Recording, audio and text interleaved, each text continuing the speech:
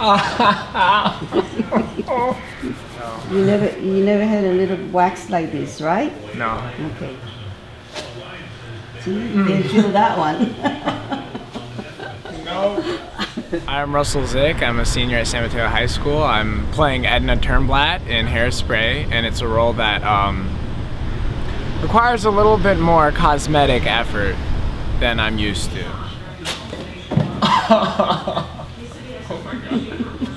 Look at you, lost that much. That's so gross. I'm mentally preparing myself, you know, one of my happy plays. Visualizing like, ooh. What don't you do for beauty? Yeah, the price of beauty here. Well, I am big, and I am blonde-ish. And well, if you say I'm beautiful, I guess I'm beautiful. Forgot how long it takes to shave everything. That was pretty fun. But this morning I did my legs and a little bit of my chest, and I have to do my armpits because there's this one dress I wear, and it's got me out there. It's pretty funny. Did it hurt? Oh yeah, I'm a little sore still. Yeah.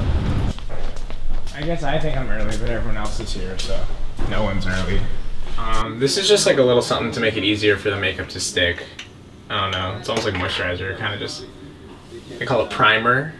Primes your face for the makeup, I guess. I don't know. I really have no idea. I just had Ashley take me shopping, and she was like, you need this and this and this and this.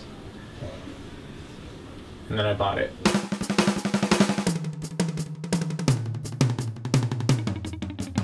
So what I'm gonna do is essentially kind of get rid of this half of my eyebrows because they're kind of manly. I put some glue on the brow.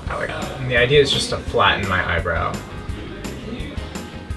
This is pretty funny. Like 2 days ago I was using this like for my physics notebook.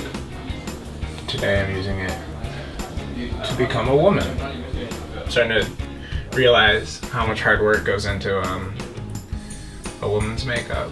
Which is a very, very amateur way to something that... Come on in, Ashley. You want to do my brows today? You need help?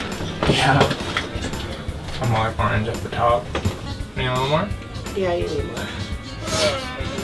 I feel like I'm 6 years old and just finding out what makeup is. Remember when I broke your eyeliner in 8th grade? He broke my eyeliner. He played Gaston in Beauty and the Beast, and he needed chest hair, and that was before the jungle. He just broke it on his chest. I had no idea Didn't what know me. was. He just left it there. Well, yeah, and then I had to use a Sharpie to like He used finish to it. Sharpie. I don't know what I'm doing. Hashtag blend it. This is my favorite part. Wow, this is the best I've had it on ever.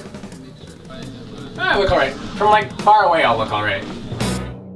You think I wanted to spend my life ironing and washing everyone else's clothes? No. I wanted to design them. I thought I was going to be the biggest thing in brasiers. Well, you better be careful what you wish for. This is the fun part. This is my butt.